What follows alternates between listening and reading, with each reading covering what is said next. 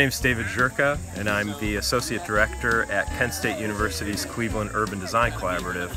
Today we're on the second day of our Crooked River Commute, which is a 50-mile kayak trip from Kent, the main campus of Kent State University, to Cleveland, which is the location of the Cleveland Urban Design Collaborative, the Cleveland campus of the College of Architecture and Environmental Design.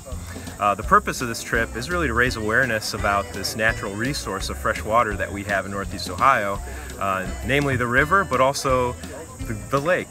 We're paddling from Kent, which is a great spot for kayaking, and some people know about the opportunities there, but a lot of people don't know, apparently, that it's the same river that connects to Cleveland.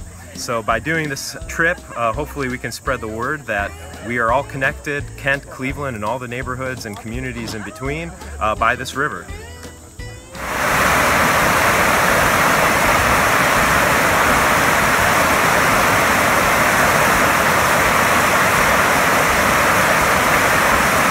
Good? Yep, I'm good.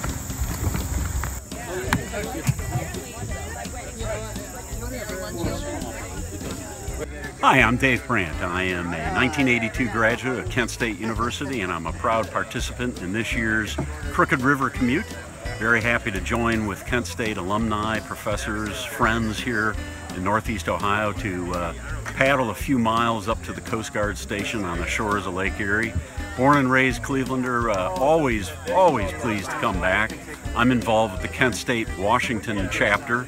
I've been a proud participant in our alumni activities for decades now, I guess, 30 plus years, and very excited to get back involved in this. My name is Dax Godkin. I am a Crooked River commuter. It's my second year of the 3 years that we've done this. And I live in Rocky River. I work with Kayaking 41 North out of Rocky River, and we do tours out of there as well. But they've generously supported this with equipment through the last 3 years. But we go from Kent all the way to the Coast Guard station at the end of the Cuyahoga with some portages in between. It's a 2-day trip, slightly grueling. It's about 10-hour days on the water, sort of making all the decisions necessary to keep from going down in the water. You know, there's lots of potential for disaster in these situations, but we have had none so far. Especially this trip has been very quick and clear and clean. So we've enjoyed our trip so far, and we're looking forward to the day today, which should be a beautiful float on a beautiful August day.